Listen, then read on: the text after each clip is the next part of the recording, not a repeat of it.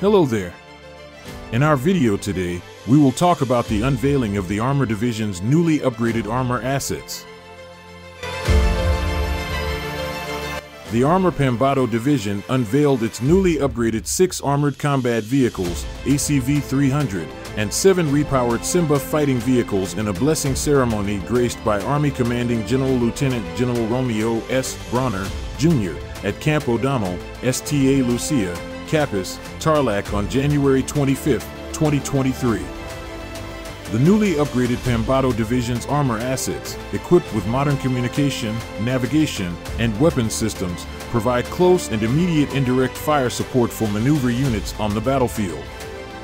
Lieutenant General Brawner, in his keynote speech during the Assumption ceremony of Armor Division Commander Major General Facundo Palafox IV lauded the Pambato Division leadership for allocating funds to upgrade vital armor assets.